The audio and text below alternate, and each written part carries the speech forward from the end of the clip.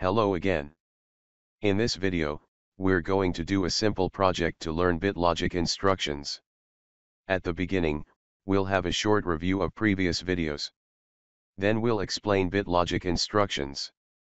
These instructions are simple. Finally, a project will be defined to sort boxes, based on their height in Factory IO software. We'll write its program using bit logic instructions, and test it as well.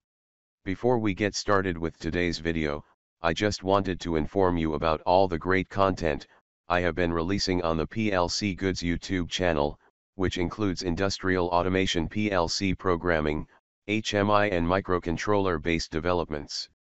My name is Syed Reza, and if you enjoy this video, I would appreciate it if you could click the subscribe button as well as the notification bell, to receive the latest and the greatest content I will be posting through the channel. Alright, let's have a short review of previous videos. Until now, we learned RSLogix 500 software. This software is used to configure and program some Allen Bradley controllers like MicroLogix and SLC 500 family. Also, we used the RSLogix Emulate 500 software to test programs, without any real controllers. Then, we explained how RSLogix 5000 software can be connected to a real PLC, via a serial port, or an Ethernet module. This software supports some Allen Bradley controllers, like ControlLogix and CompactLogix family. After that, we introduced Factory IO software. This software can connect to controllers and simulate an industrial process. If you don't have any processor, you can use RSLogix Emulate 5000 software to create a virtual PLC station. Also, in the previous video, an HMI screen is designed by Factory Talk software, to monitor and control the PLC program. After now, I'll prefer to use my controller and Factory IO software, but if you don't have any controller, you can use the second way to test your programs. Now, let's back to RSLogix 5000 software. We learned how to configure a PLC station, under IO configuration. Also, under the main task, here, we wrote and tested some simple program, using a real or virtual controller. As you know, here are all instructions that can be used in our programs. These instructions are divided into several categories. In this video, let's have a short introduction to bit instruction, and then, define and do a simple project using Factory IO. Let's start with these three instructions, which have been used before. Examine on, examine off, and output energize. As you know, if I press the start push button, then the electrical power will reach a digital input. If I used its address for this examine on instruction, or normally open contact, CPU will close this contact. Thus, in the program, the virtual power can reach the output energize instruction. If I use an output address for this instruction, then the CPU will turn on its connected device, like this signal lamp. But, the examine off instruction works inversely. In normal condition, this normally close contact pass the virtual power, thus the connected signal lamp will be on.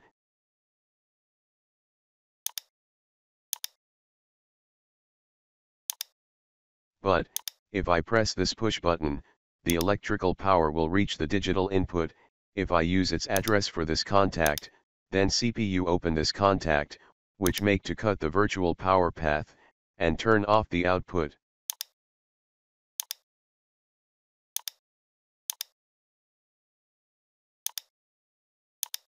Note that, at the beginning, PLC looks at each input module to determine if it is on or off, and saves its information in a data table, for use in the next step.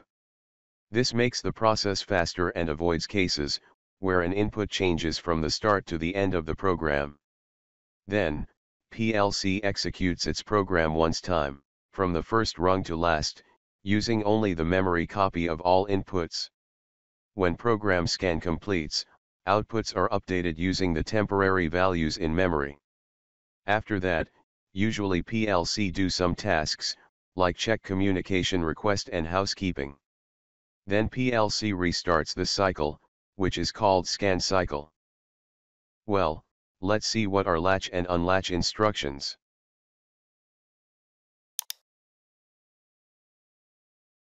We've explained the output energize instruction, right now. So, in the first rung, based on the input state, the output has two states, on or off. In the second rung, the output latch instruction is a retentive output instruction, that is used to maintain, or latch an output. If this output is turned on, it will stay on even if the status of the input logic, that caused the output to energize, becomes false. So, the second output will remain in a latched on condition, until an unlatch instruction with the same reference tag, is energize. Well, what is the one-shot instruction? This instruction is used to turn on an output on for one scan cycle only. For example, this program is used to execute the add math function only once per actuation of the enable bit, no matter how long the enable bit is held closed. So, at this time, in the first program scan, which the enable bit is activated, the add instruction will be executed once time.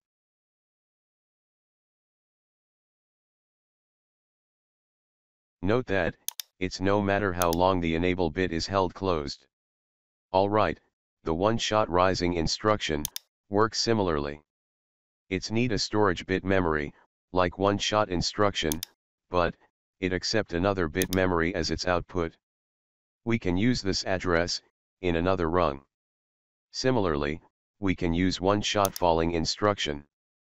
Here, its output address, output underscore bit 3, will be on, only for one scan cycle, when this contact, change from 1 to 0. Well, let me define a project to use and learn bit instructions.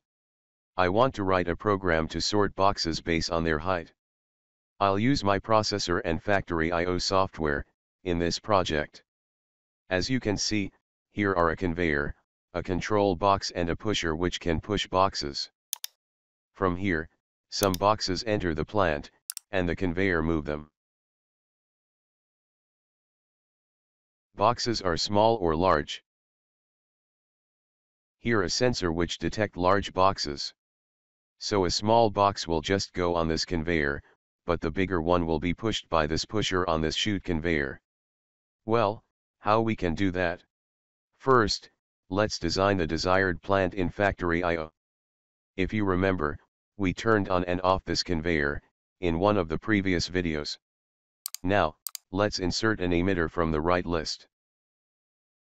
Well, to change device's height, press V key on keyboard, and then change its height with mouse.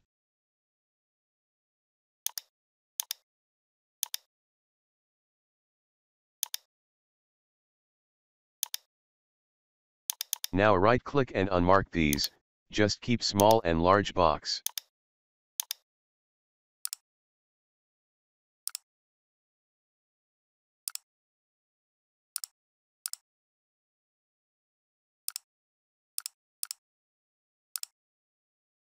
Now let me move this control box.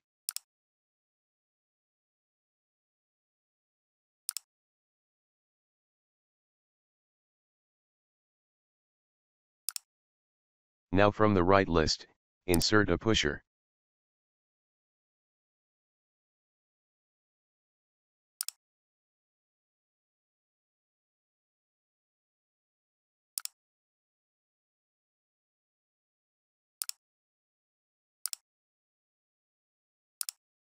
As you see, with this pusher we can push boxes. Also this pusher have two sensors. If the pusher is not extracted, its back limit sensor is on, and if I make it forward, its front limit sensor will be on. So these sensors will determine the pusher is extracted 100% or not.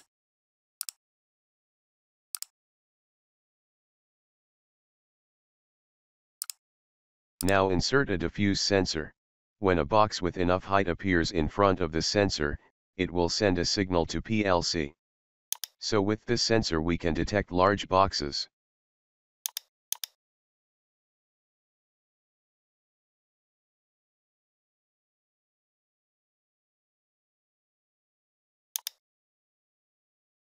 Now I want to insert 2 chutes conveyor.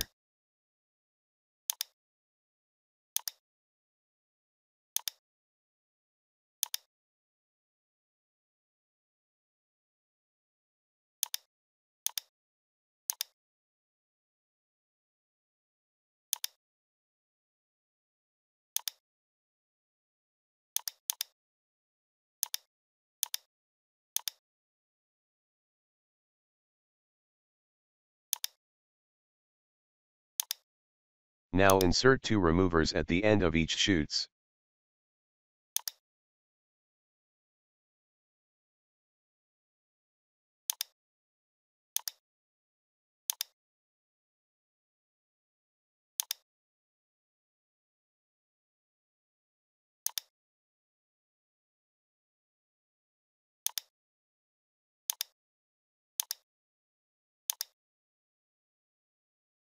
Alright, we have inserted necessary equipment in Factory IO software.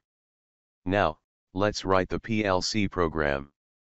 If you remember, we used this program to turn on off a conveyor with real and virtual push buttons. Now, let me write a similar program to turn on off the belt conveyor using latch and unlatch instructions. On the first rung, I want to use latch instruction to turn on this digital output with a real digital input and a virtual digital input from the Factory IO. Now, I press Ctrl+D to modify description of the selected digital output address. Similarly, let's use unlatch instruction to turn off the belt conveyor.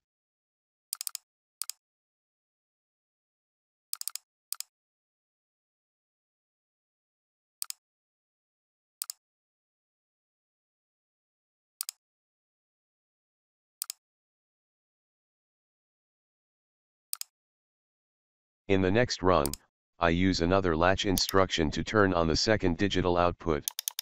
This output will be connected to the inserted pusher in Factory IO software.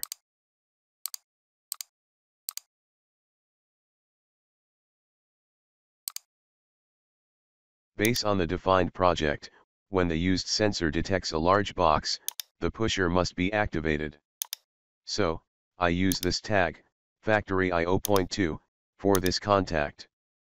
I will connected this tag to the sensor in Factory IO. Note that, if a large box arrives here, the sensor will be activated. But the large box is not in front of the pusher. At this time, when the sensor signal returns to 0, the large box will be in front of the pusher and can be pushed. So, I need to use one-shot falling instruction in my program.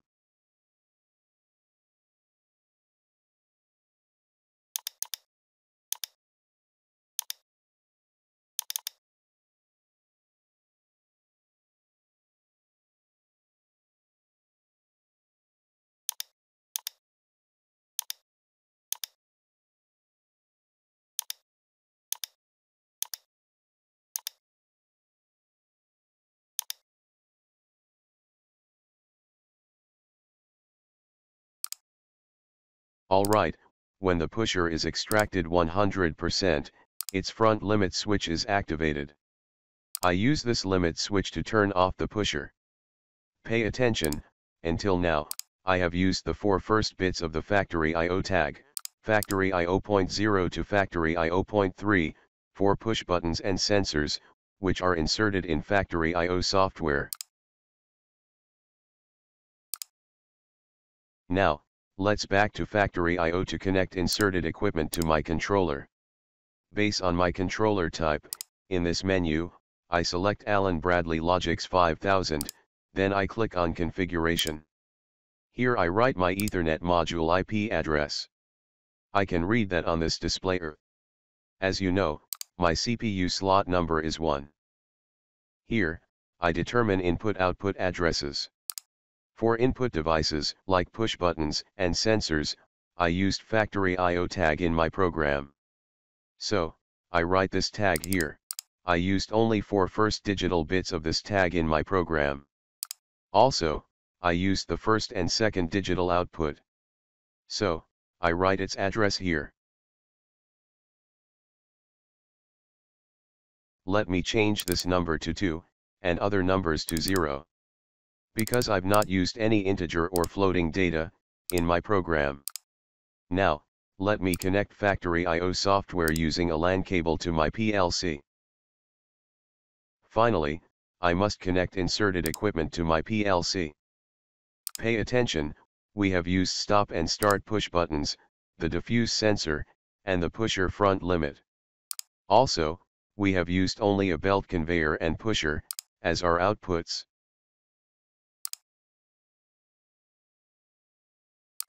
Alright, let's download the program to PLC. Before that, let me modify this contact. Because the related push button in Factory IO software is normally close.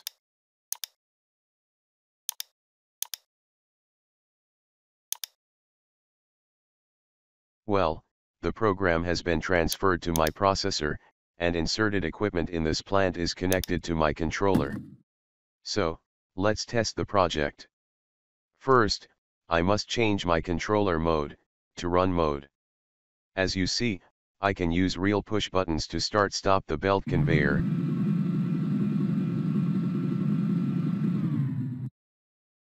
Also, I can use these two stop push buttons.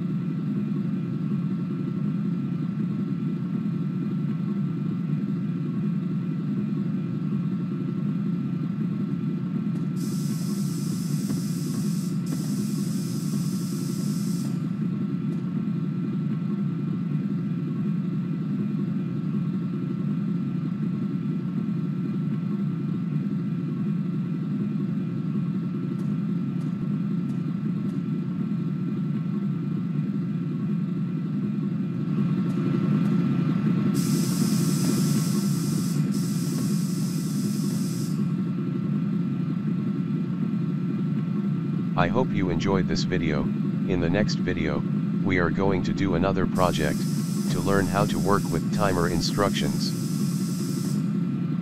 Thanks for watching my content.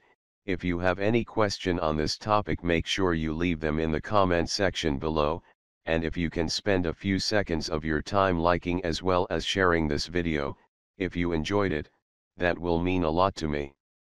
If you have any suggestions for the channel, such as what kind of hardware or software I should be covering, then make sure to leave that in the comment section.